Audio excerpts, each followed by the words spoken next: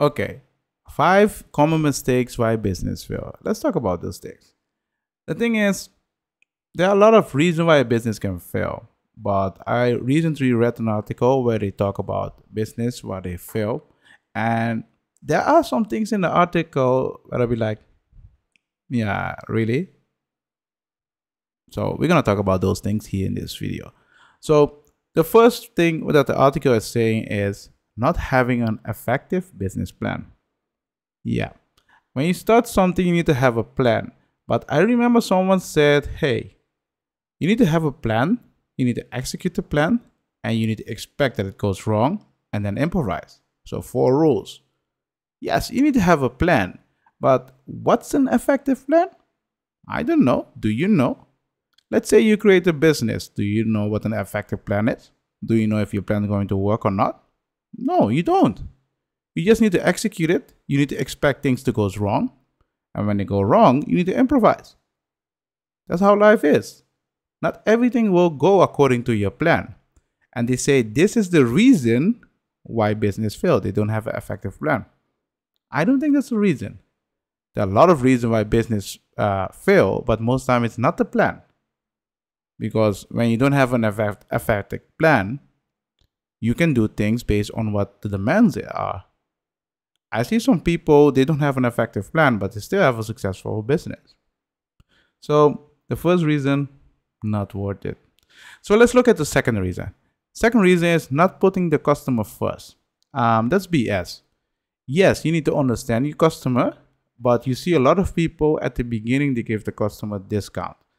Doesn't work like that. Because if you give someone today a discount, they're going to come tomorrow for the same price. You are not making any profit out of it. So what I'm trying to say is discount can be good, but if you need to give discount, trade something for it. I'm going to give you a discount, but I'm going to ask something in return. Because then the value of the product or the service will be still here. And understanding your customer doesn't mean you need to please your customer. I really don't like that. Because most time customers, they have a problem and you are solving it.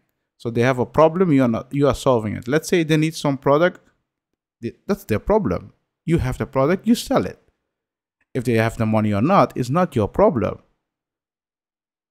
I understand that you need to sell it, yes, but they need to buy it. And if your product solves their problem, good. And what I'm trying to say is, yes, there are some situations you need to see if you satisfy the customer, but not always. What important is, in my opinion, you need to solve the problem of your customer. If you do not solve the problem of your customer, there will be no trust.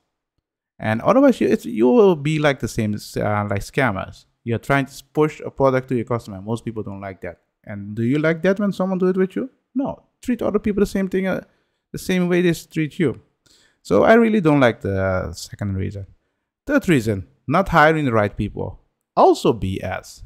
How do you know if someone is the right people or not? Let's say they have good intention, they want to help your company at the beginning, they have good papers, everything is fine. But because something happened in their life, there's a turning point. They change. Does it mean you hire not the correct people? What do you think?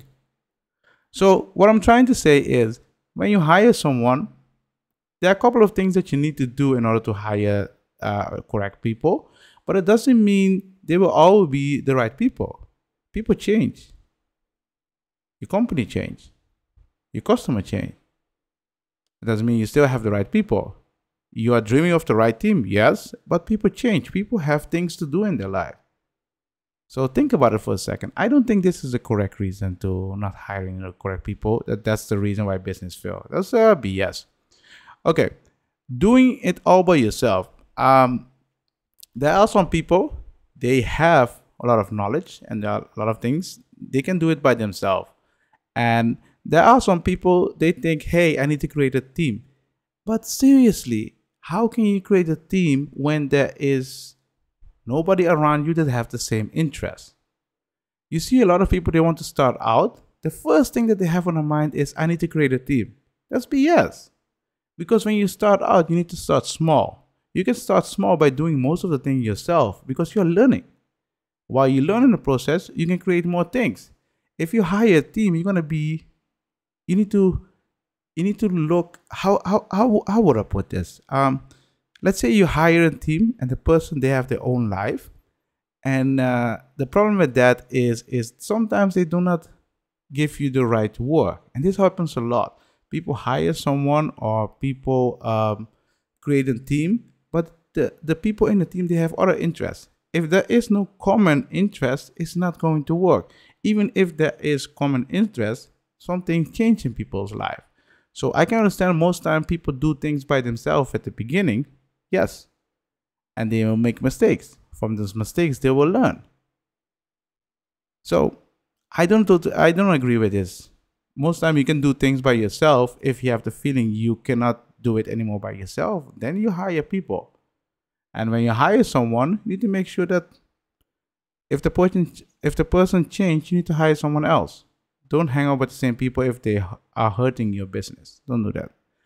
Okay, and the last one, lack of flexibility. So what they are saying is people don't want to change. That's what they're saying in this article. I'm not going to name the article because a lot of reason, but let's keep it with one. I don't want to give them attention.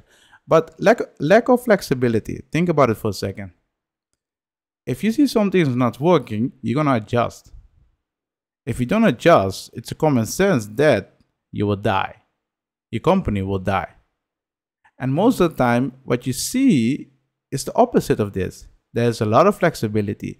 If people see that this product is selling much better, they're gonna focus more on that.